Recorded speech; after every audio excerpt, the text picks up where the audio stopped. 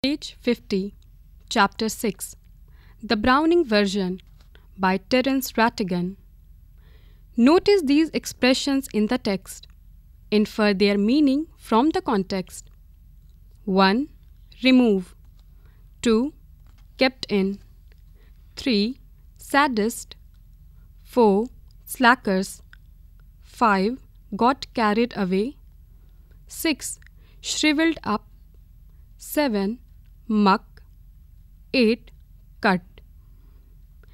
This is an excerpt from the Browning version. The scene is set in a school. Frank is young and Crocker Harris middle-aged. Both are masters. Taplow is a boy of 16 who has come in to do extra work for Crocker Harris. But the latter has not yet arrived, and Frank finds Taplow waiting.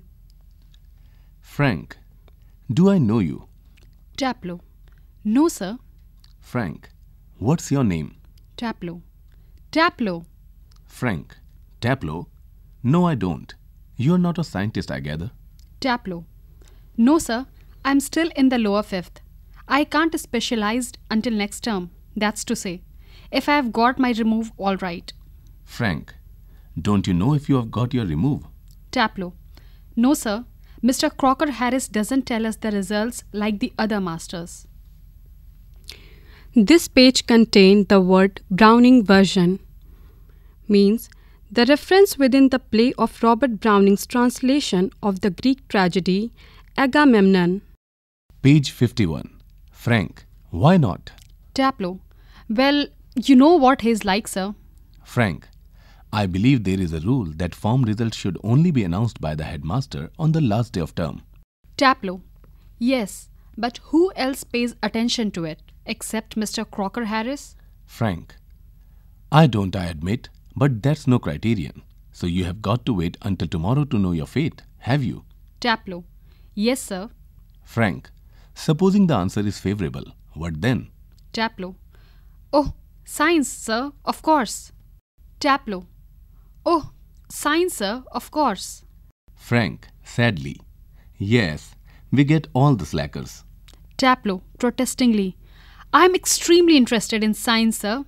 Frank, are you? I'm not. Not at least in the science I have to teach. Taplow. Well, anyway, sir, it's a good deal more exciting than this muck, indicating his book. Frank, what is this muck? Taplow. Aeschylus, sir, the Agamemnon. Frank, and your considered views that the Agamemnon is muck? Taplow. Well, no, sir. I don't think the play is muck, exactly. I suppose in a way it's rather a good plot. Really, a wife murdering her husband and all that. I only meant the way it's taught to us. Just a lot of Greek words strung together and 50 lines if you get them wrong. Frank, you sound a little bitter, Taplow. Taplow. I am rather, sir. Frank, kept in, huh?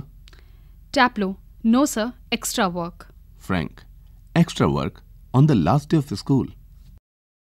Page 52. Taplow. Yes, sir. And I might be playing golf. You'd think he would have enough to do anyway himself, considering he is leaving tomorrow for good.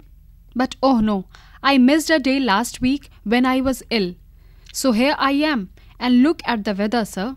Frank, bad luck. Still there's one comfort. You are pretty well certain to get your remove tomorrow for being a good boy in taking extra work. Taplow. Well, I'm not so sure, sir. That would be true of the ordinary masters, all right. They just wouldn't dare not to give a chap a remove after his taking extra work. But those sort of rules don't apply to the Mr. Crocker Harris. I asked him yesterday outright if he would given me a remove, and do you know what he said, sir? Frank, no. What? Taplow, imitating a very gentle, rather throaty voice. My dear Taplow, I have given you exactly what you deserve. No less and certainly no more. Do you know, sir? I think he may have marked me down, rather than up, for taking extra work. I mean, the man's hardly human. He breaks off quickly. Sorry, sir. Have I gone too far? Frank, Yes, much too far. Taplow. Sorry, sir. I got carried away. Frank. Evidently. He picks up a newspaper and opens it. Taplow. Taplow. Yes, sir? Frank. What was that Crocker Harris said to you? Just repeat it, would you? Taplow, imitating again. My dear Taplow, I have given you exactly what you deserve. No less and certainly no more. Frank, looking severe. Not in the least like him. Read your nice Aeschylus and be quiet. Taplow, with dislike. Aeschylus. Page 53. Frank, look, what time did Mr. Crocker Harris tell you to be here? Taplow, 6:30, sir. Frank, well, he's 10 minutes late. Why don't you cut? You could still play golf before lockup. Taplow, really shocked. Oh no, I couldn't cut. Cut the crock? Mr. Crocker Harris? I shouldn't think it's ever been done in the whole time he has been here. God knows what would happen if I did. He would probably follow me home or something. Frank, I must admit I envy him, the effect he seems to have on you boys in the form. You all seem scared to death of him. What does he do? Beat you all or something? Taplow. Good Lord, no. He's not a sadist like one or two of the others. Frank, I beg your pardon? Taplow. A sadist, sir, is someone who gets pleasure out of giving pain. Frank, indeed. But I think you went on to say that some other masters. Taplow. Well, of course they are, sir. I won't mention names, but you know them as well as I do. Of course, I know most masters think we boys don't understand a thing. But sir, you are different. You are young. Well, comparatively anyway. And you are science. You must know what sadism is. Frank, after a pause. Good Lord, what are our schools coming to? Taplow. Anyway, the croc isn't a sadist. That's what I'm saying. He wouldn't be so frightening if he were. Because at least it would show he had some feelings. But he hasn't. He has all shriveled up inside like a nut, and he seems to hate people to like him. It's funny that. I don't know any other master who doesn't like being liked. Page 54. Frank, and I don't know any boy who doesn't use that for his own purposes.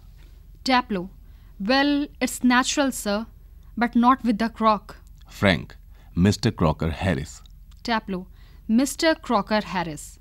The funny thing is that in spite of everything, I do rather like him. I can't help it. And sometimes I think he sees it, and that seems to shrivel him up even more.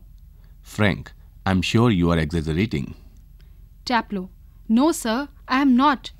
In form the other day he made one of his classical jokes. Of course nobody laughed because nobody understood it, myself included. Still, I knew he had meant it as funny, so I laughed. Out of ordinary common politeness and feeling a bit sorry for him for having made a poor joke.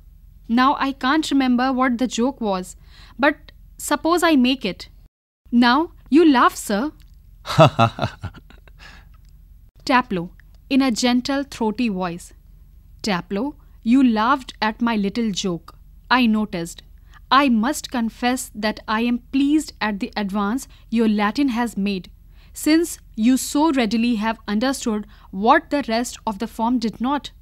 Perhaps now you would be good enough to explain it to them, so that they too can share your pleasure. The door upright is pushed open and Millie Crocker Harris enters. She is a thin woman in her late 30s, rather more smartly dressed than the general run of schoolmasters' wives. She is wearing a cape and carries a shopping basket. She closes the door and then stands by the screen watching Taplow and Frank. It is a few seconds before they notice her. Frank, come along, Taplow. Move slowly above the desk. Do not be so selfish as to keep a good joke to yourself. Tell the others. He breaks off suddenly, noticing Millie. Oh Lord. Page 55. Frank turns quickly and seems infinitely relieved at seeing Millie. Frank, oh hello. Millie, without expression, hello. She comes down to the sideboard and puts her basket on it. Millie to Tableau. Waiting for my husband? Tableau, moving down left of the table. Yes. Millie. He is at the bursar's and might be there quite a time. If I were you, I would go. Tableau, doubtfully. He said most particularly I was to come? Millie. Well, why don't you run away for a quarter of an hour and come back? She unpacks some things from the basket. Tableau, supposing he gets here before me? Millie, smiling. I'll take the blame. She takes a prescription out of the basket. I tell you what, you can do a job for him. Take this prescription to the chemist and get it made up. Tableau, all right, Mrs. Crocker Harris. He crosses towards the door, upright. Page 56. Understanding the text. 1. Comment on the attitude shown by Tableau towards Crocker Harris. 2. Does Frank seem to encourage Tableau's comments on Crocker Harris? 3. What do you gather about Crocker Harris from the play? Talking about the text. Discuss with your partners. 1. Talking about teachers among friends.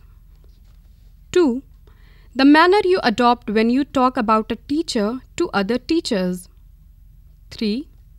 Reading plays is more interesting than studying science. Working with words. A sadist is a person who gets pleasure out of giving pain to others. Given below are some dictionary definitions of certain kinds of persons. Find out the words that fit these descriptions. 1.